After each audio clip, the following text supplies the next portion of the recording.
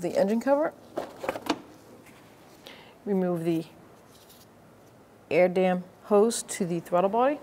That's a flathead screwdriver or an 8mm socket. Loosen that clamp up.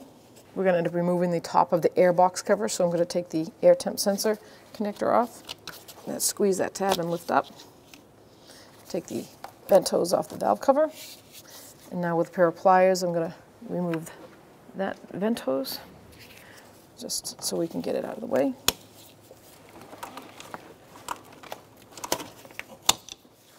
Then you're going to grab your airbox cover, and there's two tabs. This one's broken, but it would look just like this one.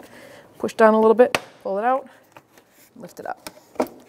Now the hose down here on the throttle body will come right off.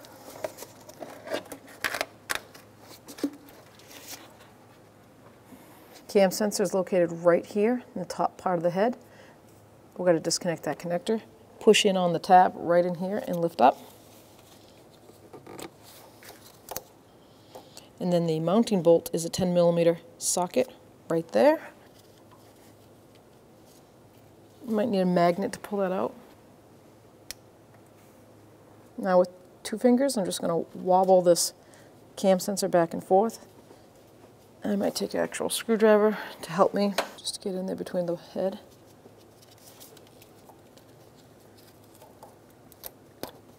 Pop it. Now to install, we're going to reverse the procedure. I'm going to go up to the top here. Make sure I seat the seal. Give it a push.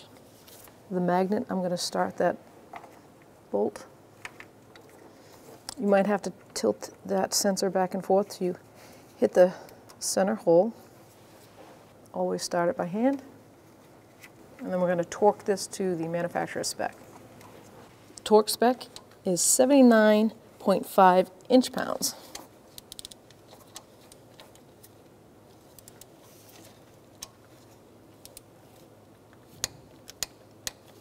Now we're going to reconnect the connector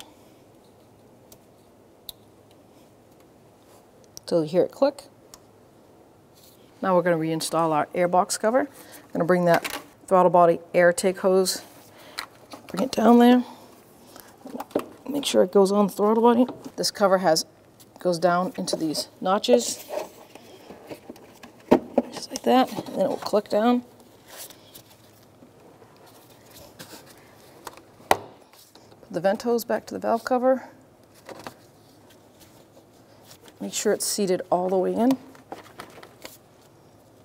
Try to line the clamp right back where it was. You'll see the dirt. And reconnect our air temp sensor. Now we just have to tighten the clamp on the throttle body. Make sure that's nice and tight. You don't want any vacuum leaks. Now we can replace our engine cover. You'll see the two rubber caps back there. Go on those. Make sure your dipstick tube goes through the slot and then push down.